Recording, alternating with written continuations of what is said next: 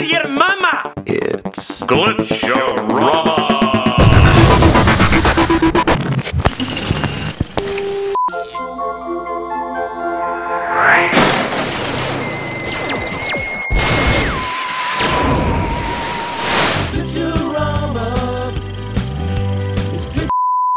And now, ladies and gentlemen, we present this special St. Patrick's Day production of Scott Jones's Midget Hunt.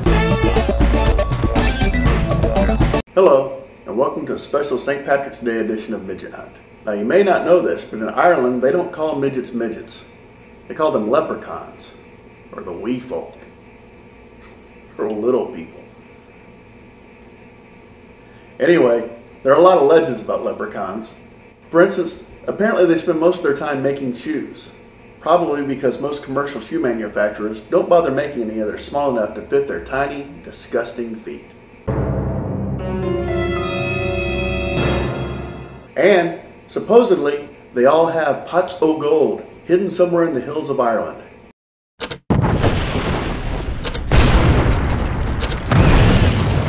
Yes! Awesome!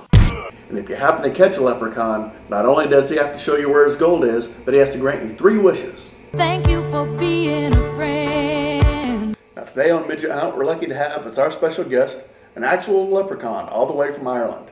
So please welcome from Dublin, Seamus McClanahan. Welcome to the show, Seamus. Thank you. It's a pleasure to be here. I don't suppose you could spare a spot of whiskey. I'm a bit parched from the journey over from Ireland. Sure, here you go.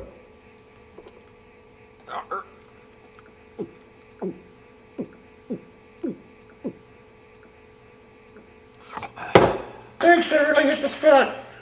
Well, I have a few questions I'd like to ask you, if it's okay.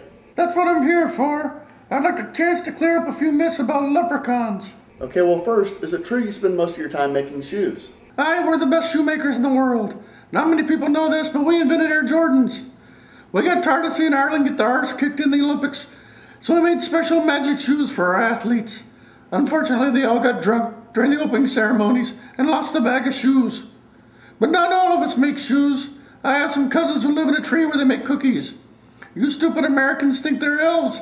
Everyone knows the only thing elves are good for is making toys and clogging up your toilet.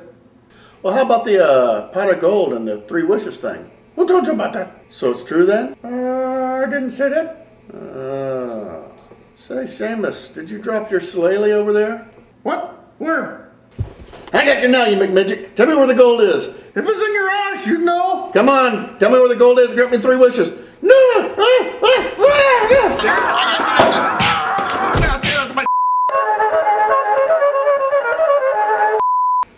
Well, looks like you got away.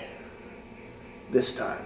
Join us next week when we continue our Midgets Around the Globe series with a trip to Mexico where we search for the Midget Cabra, or dwarf sucker. Until then, I'm Scott Jones, and this has been Midget Hunt.